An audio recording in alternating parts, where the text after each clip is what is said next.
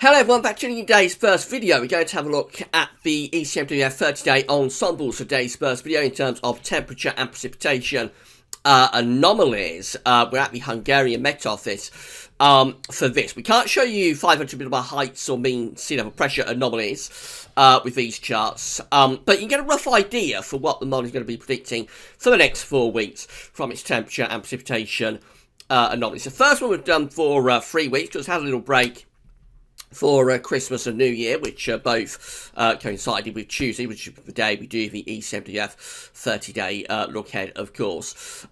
So I haven't looked at these a little while, and they are quite interesting charts, I have to say. So I'll talk you through the temperature and precipitation anomalies for the next 4 weeks very shortly. Just to say that today's second video update will be coming up on the homepage later on this afternoon, and that's going to be your regular week to 10-day video update. So there'll be all the information included in that one that you expect with the week to 10-day video update. So I'm going to start off with the temperature anomaly for week 1 for our forecast period. It's actually week 2 for the year. So this is how the ECMWF is forecasting things to be looking with temperature anomalies across Europe in the coming weeks. So this goes from the 7th through to the 13th of January. So it looks pretty mild in the week ahead in the northwest of Europe. Much of Scandinavia is coming out milder than average. For UK, Ireland coming out above average as well. Northern parts of Germany down to the Low Countries, milder than average week ahead there. So the mild temperature anomalies really in the north, far north and northeast of Europe. That actually leaves many other parts of Europe looking really quite cold. So we've got much of France coming out cooler than average. Spain, Portugal also having below average temperatures, most of the Mediterranean slightly below average too. And then as we go to the eastern part of the Med, it actually gets colder, so significantly colder than average for Italy, significantly colder than average over the Adriatic into the Balkans, and then down into the southeastern part of the Med, so Greece, yes, it looks pretty cold up there. Going northwards towards the Black Sea and then up to the east of Europe, Ukraine, and then back to Russia. Many of those areas forecast to be colder than average. So it really is in the south and the east of Europe and the southeast of Europe that those temperature anomalies are below average, with the milder conditions in the north and west of Europe in the week ahead. Precipitation anomalies are looking like this, so very dry in the west, much of the UK, Ireland, France, Spain, Portugal, much drier than average, excuse me, across the western part of Europe. Southern parts of Norway and down to Denmark were a little bit milder than average there, but going northwards, it looks a bit more unsettled for northern parts of Norway and also around the Baltic Sea. It's a little bit drier than average down there. So a bit of a mix of precipitation anomalies across Scandinavia. Moving southwards in towards Germany and Poland, above average precipitation there, looks quite unsettled. Then down into the central basin of the Mediterranean, a lot of dry weather through the holiday islands and over towards Italy. Driving average there, but in the southeast of Europe, especially around Greece, does look very unsettled there. Heavy rain and thunderstorms, possibly even some snow, I would have thought, in some parts of northern Greece anyway. And then these eastern parts of Europe are very close to average with the precipitation anomalies there. It does also have got a big ridge of high pressure sitting just to the west of Europe, somewhere around here, and that's why many of these western parts are pretty dry in the week ahead. And we go through to week 2 temperature anomalies. This is taking us from the 14th through to the 20th of January. And big changes coming up then. So much of Scandinavia and northeastern Europe going significantly colder than average. Much colder than average from Scandinavia over the Baltic Sea in towards the west of Russia. Temperatures there are between around 3 and 6 degrees below average. Still looks pretty mild across the central parts of Europe though, so Germany, for example, coming out milder than average, much of the Low Countries, Belgium and Holland milder than average down there. For the UK and Ireland, we're very close to average, perhaps still a little bit on the milder than average side, to be honest, but it is cooler than it is than what we see in week 1. That leaves much of southern Europe still looking pretty cool, really. Spain, Portugal coming out cooler than average there. Most of the Mediterranean looks generally a little bit on the cool side. Not as cold across Italy, but probably still a little bit. It's probably still a little bit cooler than average there. And then down to southeast Europe, probably not quite as cold for places like Greece and Turkey, but nevertheless still a little bit on the colder than average side for that middle period of January. Precipitation anomalies looking like this, so it's going much drier than average across Scandinavia, so it looks like high pressure might be getting going across Scandinavia. It still looks drier than average for the UK and Ireland overall, but not as dry as it is in week 1, so possibly things are turning a little bit more unsettled through the northwest of Europe around the UK and Ireland. These central parts of Europe a little bit wetter than average, so the Low Countries into Germany, into Poland, a little bit above average with precipitation. And then going further south, much of the Mediterranean is looking dry. France is around average with precipitation through there.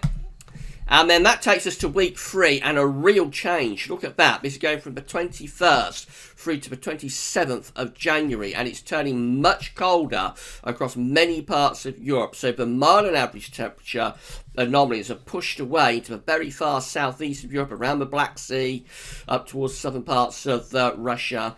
And then going down in towards Greece, it's a little bit milder than average there. But that's the exception to the rule. Most parts of Europe are being plunged into cold or possibly even very cold conditions. And the coldest temperature anomalies are in the north. So much of Scandinavia here is forecast to be between 3 and 6 degrees below average. For UK and Ireland, much colder than average now, between 1 and 3 degrees below average. Most of France going colder than average. Germany colder than average. Down to Spain and Portugal, it's a little bit colder than average there. But it looks like the coldest temperature anomalies are in the northwest and the north of Europe, actually. And the mildest temperature anomalies are in the southeast. So the northwest is going cold, and the southeast of Europe is going, excuse me, again, a lot milder as we go from the 21st through to the 27th of January.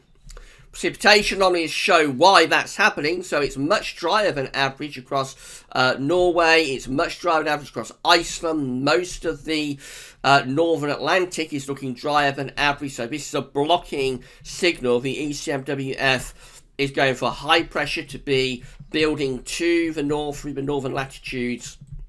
And so that, of course, will be pushing cold air from the north and from the east out of the Arctic or Siberia or both. And that's flooding across Europe. And so that's the reason it turns much colder through this period from the 21st to the 27th of January. Further south, it looks quite unsettled across Europe. So many of these southern parts of Europe are coming out with above average precipitation. A little bit wetter than average for Spain and Portugal. A little bit wetter than average through the Med.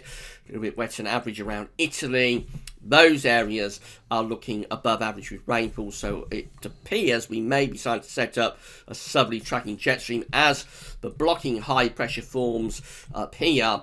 You're going to force a jet stream southwards into the Mediterranean. So it turns more unsettled in southern Europe, and it turns colder and drier across the northern parts of Europe.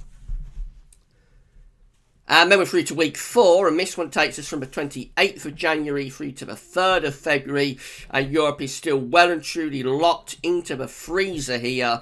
So again, we've got most of Scandinavia, most of Northern Europe significantly colder than average, 3 to 6 degrees below average, and Northern Europe in the middle of winter is going to be very, very cold. Indeed, bitterly cold for much of Northern Europe. Elsewhere across Europe, it is a cold scene, so most parts of Europe, like we've got UK, Ireland, France, Low Countries, Germany, those areas are still around 1 to 3 degrees below average, so it is a significantly colder than average end to January, start to February. The only places that are milder than average are in this very extreme southeastern corner of Europe, so around the Black Sea, going down to Turkey, over to Greece. Those areas are still above average with temperatures, quite significantly so actually, around I think the temperature anomaly there is around 1 to 3 degrees above average, 1 or 2 limited areas 3 to 6 degrees above average, so very mild in the southeast Europe, but most parts of Europe, and particularly the north and the northwest of Europe, are well and truly locked into the freezer there through that end of January, start of February week 4 period. And again, you see the reason why with the precipitation anomalies. So much of Scandinavia is drier than average. Northern parts of the Atlantic still drier than average. So we've still got blocking close to Scandinavia, close to Iceland, close to Greenland. Lots of high pressure up there. Southern parts of Europe again looking more unsettled. So presumably the jet stream is down here, going from the Atlantic into the Med, taking low pressure and spells of rain through the Mediterranean, as the blocking high pressure forces the low pressure of the jet stream south.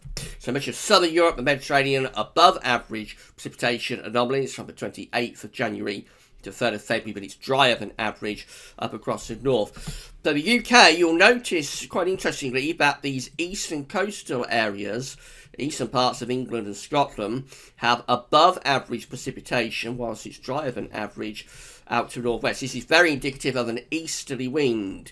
So we end January, start February with proper, bitterly cold easterly winds.